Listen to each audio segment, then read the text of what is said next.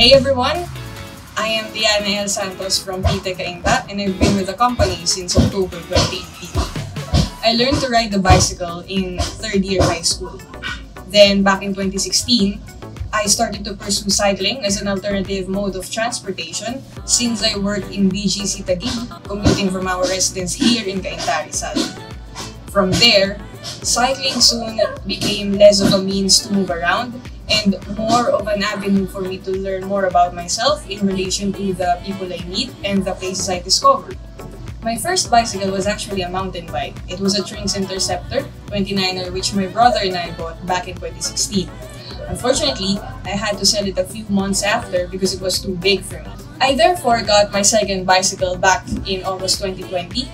It's this Cannondale CAD-X cyclocross bike.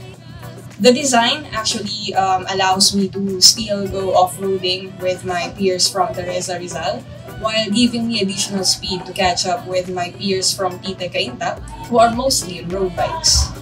When I was mostly riding solo, that my preference for tarmac, speed, and lightness became apparent. We searched for the perfect bike for me and we actually found it with Ridley Helium SLA road bike.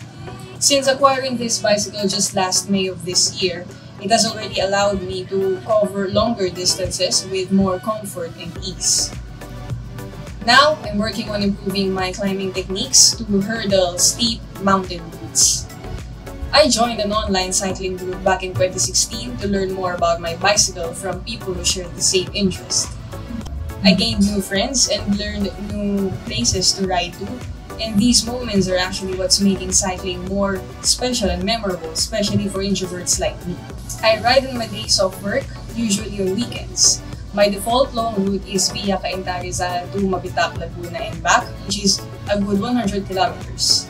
Recently, I've been riding the famous Sierra Madre Loop as well. For shorter routes, I frequent the hinulugang Taktakan ng Tipolo or UP Diliman in Quezon City. With the current work-from-home setup, cycling on weekends became the highlight of a usually torporific week. It actually gives me something to look forward to. I hope to contribute in creating safe spaces in cycling, especially for other female cyclists who also prefer to ride solo. I look forward to a time when more female cyclists could enjoy the freedom of cycling without having to depend on other cyclists to ride with. Cycling, you see, is more a lifestyle than any other sport anymore. A cyclist, no matter if he or she is at the top of the sport or an occasional weekend rider, is a cyclist. It's part of the identity of virtually everybody who does it. Though I'm not sure if I could inspire anybody to take up cycling simply by sharing those words. But one thing is absolutely certain. Nothing will keep me away from cycling.